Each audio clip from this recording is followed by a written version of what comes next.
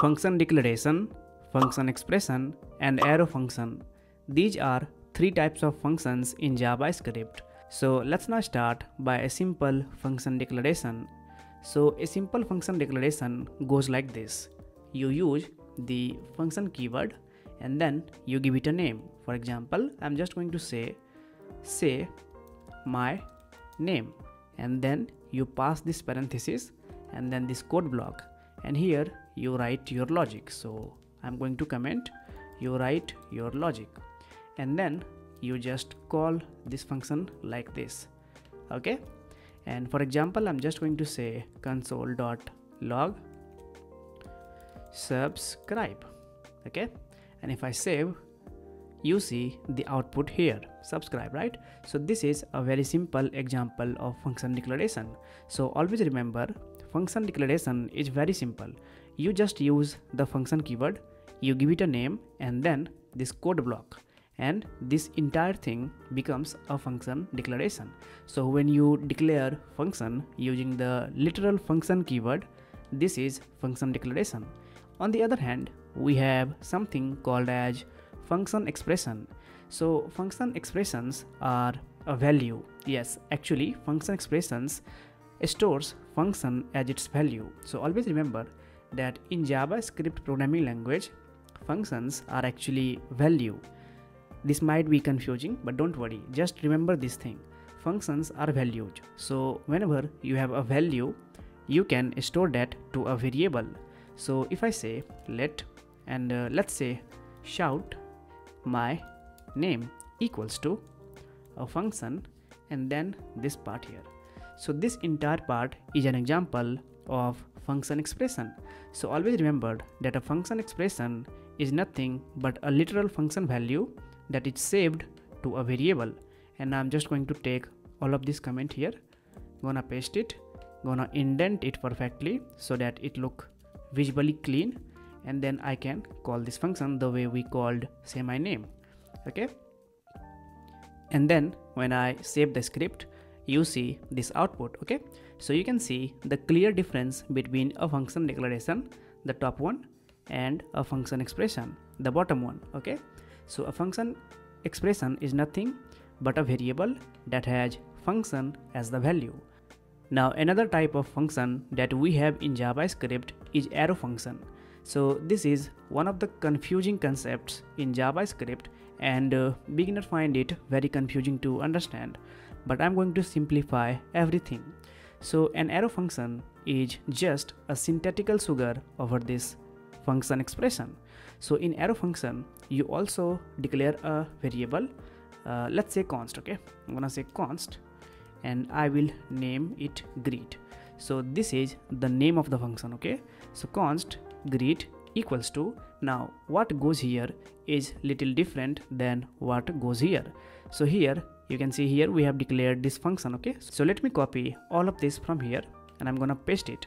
Now let's convert this entire function expression into an arrow function.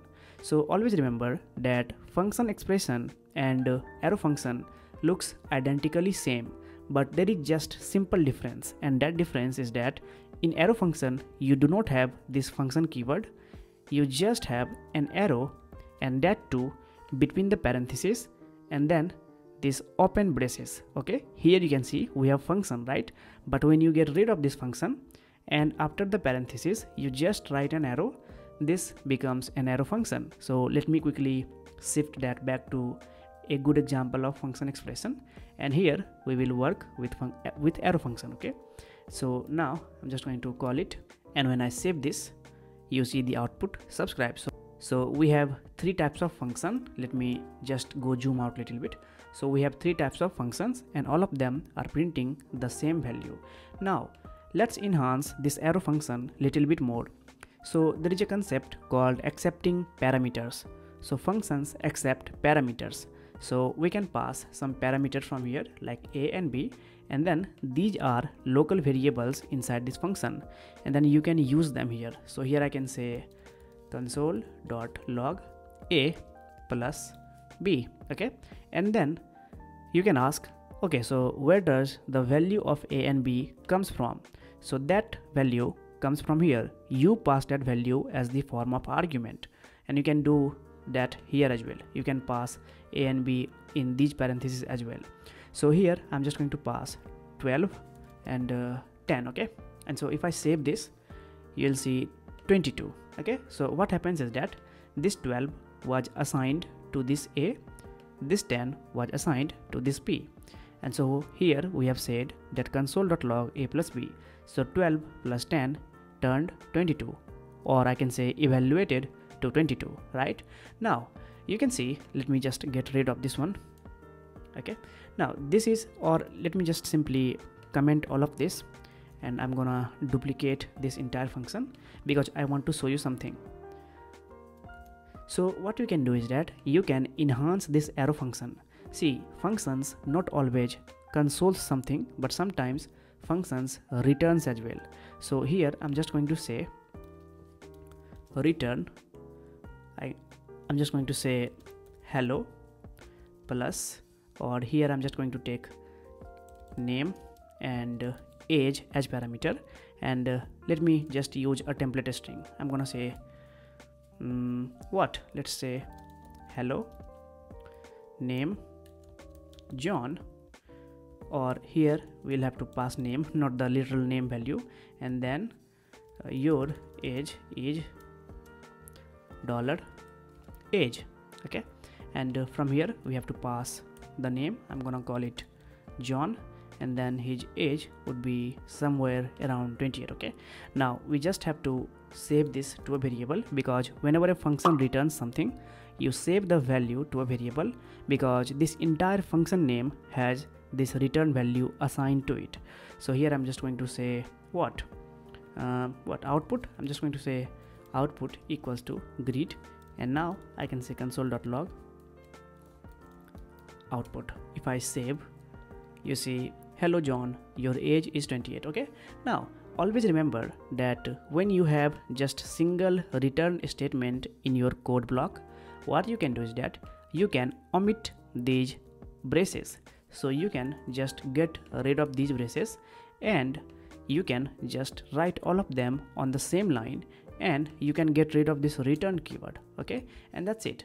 Manually here you have to write this return. If you are using a code block, you'll have to write a return, but if you have just single return statement, just do this.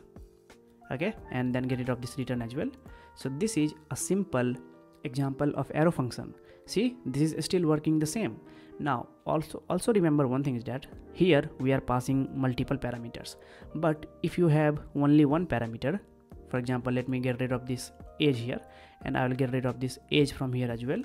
Okay, so what you can do, you can get rid of this parenthesis as well.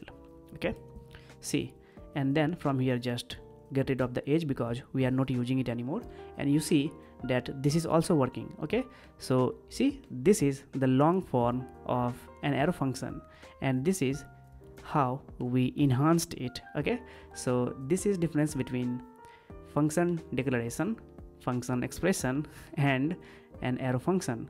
This is confusing, I know, but trust me, if you watch this again, you'll understand it. So let me elaborate this function, arrow function, little bit more. See, what we did is that here, when we have two parameters, name and age, we wrapped the parameters inside this parenthesis.